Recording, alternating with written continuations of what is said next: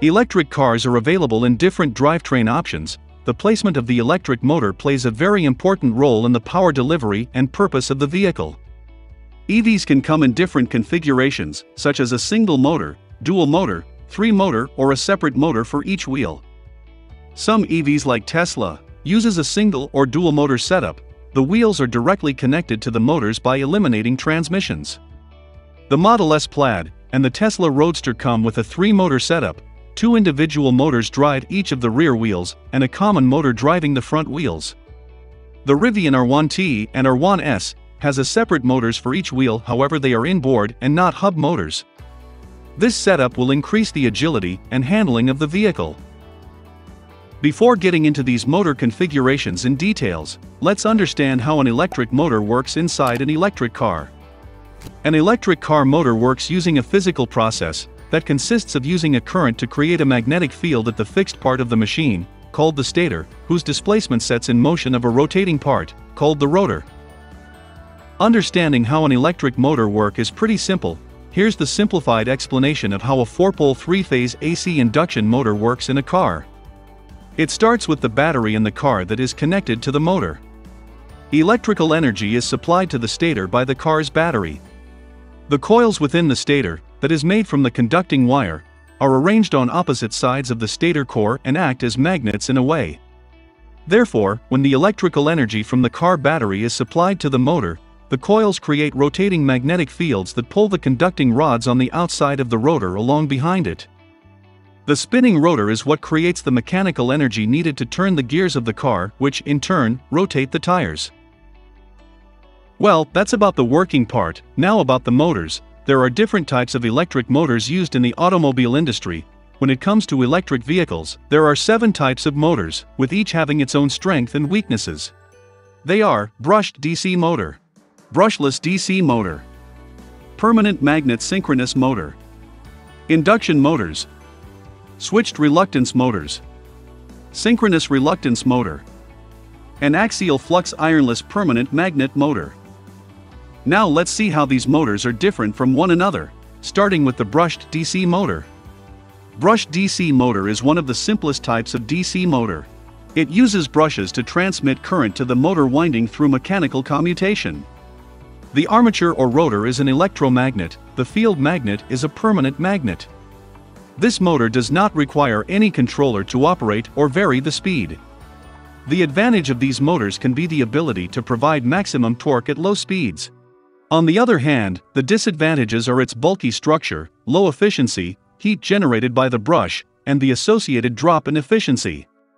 The heat is also difficult to remove as it is generated in the center of the rotor.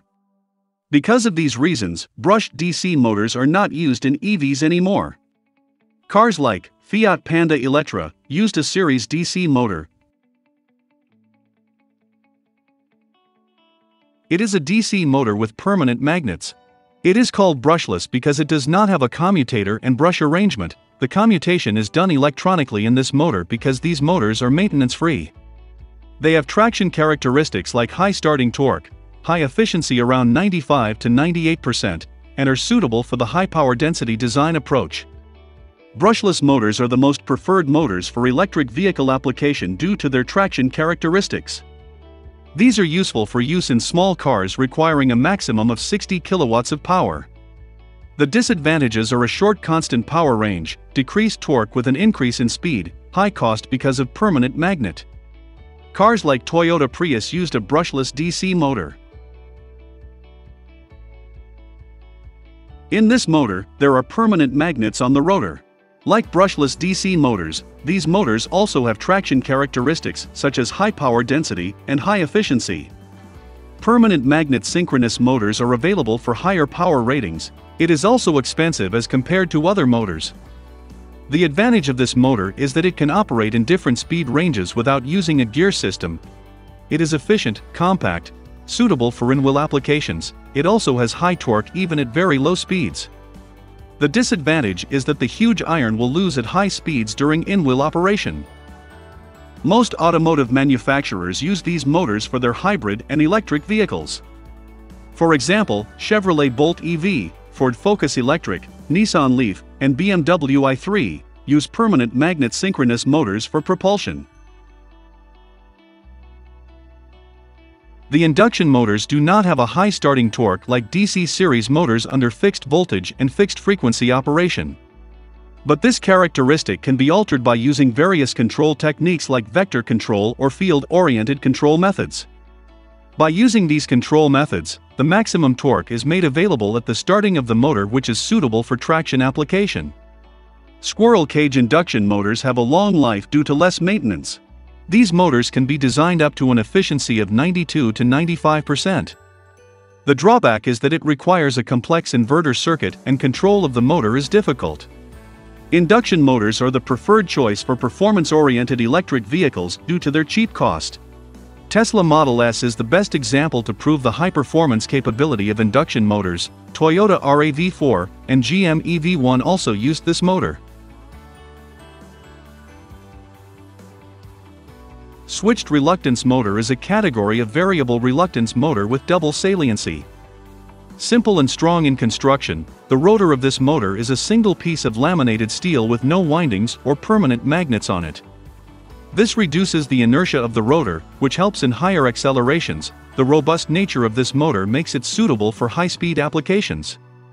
It also provides high power density, which are some essential features of electric vehicles. The biggest drawback of switched reluctance motor is complexity in control and increase in switching circuit. It also has some noise issues. Synchronous reluctance motor is a synchronous electric motor, the torque of which is due to the inequality of magnetic conductivities by quadrature and direct axis of the rotor, which has no field windings or permanent magnets. Currently, this type of motor is becoming very popular as an alternative to electric as well as hybrid vehicles, due to its easy and strong construction. The main advantage of this motor mainly depends on the non-existence of rotor cage losses, by allowing a higher permanent torque than the torque of an induction motor of the same size. This motor is the most advanced motor used in EVs. It has an external rotor with no slots. The use of iron is avoided here. The stator core is also absent to reduce the weight of the machine. The air gap here is radial field type, providing better power density. A notable advantage of this machine is that the rotors can be mounted on the lateral sides of the wheels, placing the stator winding on the axle. The slotless design improves efficiency by reducing copper losses, as more space is available. Renovo Coupe used this motor. According to the number of motors used in vehicle and their configuration, existing powertrain EVs can be classified into two types, including the centralized single-motor driven powertrain and the distributed multi-motor driven powertrain. The centralized single-motor one-speed driven powertrain is the most common structure in modern EV. Some EVs are focused on distributed multi-motor driven powertrain, and it is mainly classified into three categories: dual-motor powertrain, triple-motor powertrain, and four-motor powertrain. Let's start with single-motor configuration. It's relatively simple to understand the single-motor system. There is a single motor that drives the car. It is the motor that is charged and produces torque to the engine. In the single-motor configuration, the electric motor is mounted as front-wheel drive. There is also a differential as well that allows the wheels to rotate at different speeds. The motor converts the electrical energy received from the battery into mechanical energy, which enables the vehicle to move. It also acts as a generator during the regenerative process, which sends energy back to the energy source. Some Tesla EVs, and Polestar 2, comes with a single-motor front-wheel drive, and there is also a dual-motor all-wheel drive version. The electric range of this car is 425 kilometers, with a top speed of 160 kilometers per hour. Fewer components needed to create a single motor system, an adapted conventional transmission used, which makes it all in all cheaper to build. This makes it a less expensive option for consumers, which is always a good selling point for the eager buyer. It's also a better option for those who are new to the electric car, as it has a slightly different feel than a regular gas-powered car. It might not be as efficient as a dual-motor system, simply because it lacks the second motor to create power. Braking won't feel as normal as a driver is used to, while the transmission is downshifting. To put it simply, the single motor system provides enough power to suit most individuals. When it comes to a dual motor system, you can expect to have a pair of motors that are placed in different spots of the vehicle. It's relatively clear that a car with two motors should be able to offer more horsepower behind the wheel. The combination of the torque from both motors ensures that there is a significant boost in acceleration for the driver. It is important to note that the same is also true for a single-motor electric car. However, a dual motor is going to outperform a single motor in terms of efficiency and speed at a higher altitude. With the AWD system and the dual motor, the car is able to distribute the horsepower and maximize the torque levels in immediate response to the road conditions. In this system, two motors are provided, one on each axle, and are coupled through planetary gear, and the torque is coupled through shaft fixed gear.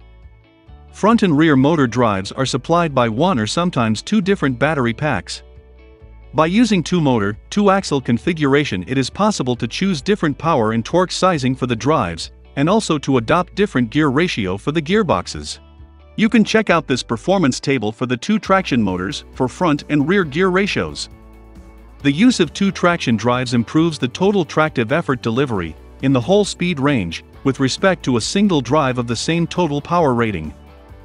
The main reasons for having more than one traction motor is that the additional degree of freedom in vehicle torque vectoring for enhancing traction and stability control, and the increased reliability of the overall traction system.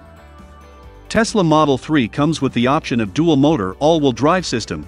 It has two independent motors for improved redundancy, each with only one moving part for minimal maintenance and maximum durability. Unlike traditional all-wheel drive systems, they digitally control torque to the front and rear wheels for far better handling and traction control. The electric range of this car is 576 kilometers with the top speed of 260 kilometers per hour. The dual-motor system allows for the car to speed up more quickly than ever before, while also having the ability to stop quickly. There are little to no gear shifting feels to the driver, leaving you with a smooth drive. One of the motors can be used to power up the car, while the other set of batteries can be recharging. This gives the user the ability to travel further without worrying about charging up. Dual motor systems are going to be more expensive due to the simple fact that they are more complicated to put together, and there is a lack of standard transmission. The overall control software is going to be slightly more complex than a single motor system. In this system, one motor is being placed on the front axle, while two motors fitted to the rear axle, thus making the car all-wheel drive. The two motors drive each wheel of the rear axle to improve efficiency and are solely responsible for powering the car in normal driving conditions. The third front-mounted motor comes to life when the driver needs more performance. Each of the electric motors mounted on the rear axle drive torques directly to the corresponding wheel through a single-speed transmission. That's what's called electric torque vectoring, and it eliminates the need for a mechanical differential. This exponentially enhances the all-wheel drive system, and the cars have improved handling, stability, and grip. They stay true to tradition, the driving feel of the cars being focused on the rear. This powertrain feels sportier than your everyday car and are very eager to drift. Audi revealed their latest version of the company's first mass-production EV, in the shape of the e-tron S, and its Sportback twin. It is the first EV with a three-motor powertrain. Tesla Model S and Model X also used the three-motor powertrain. With a dedicated motor at each corner, the super-handling all-wheel drive system can precisely apply either positive or negative torque individually to each wheel. This opens the door to torque vectoring and full-time active yaw control, something that will make consumer EVs safer and more energy efficient. For motors means proper torque vectoring. Usually, as you turn a corner, the inside wheel and the outside wheel are rotating at the same rate. With torque vectoring, the outside wheel can get more power, pushing the car into a sharper, tighter turn. An EV with 4 electric motors can also be faster and more responsive, as it is adjusting torque electronically by how much power goes to each motor rather than mechanically. Things get even more flexible if you use 2 electric motors for each pair of wheels rather than one. That way, You can use two smaller motors rather than one big one, on an axle, and split them out to the sides of the vehicle. It'll arguably be even more efficient when in-wheel electric motors start to make it to production vehicles. Then the majority of the motor is actually contained within the wheel itself, further pushing the hardware out to the periphery of the car and freeing up even more space in the body for more practical uses. So what do you think about these powertrain systems, which are best for EVs to provide a better driving experience? What are your thoughts? Let me know in the comments. Watch this next video to know more about electric cars and how they work.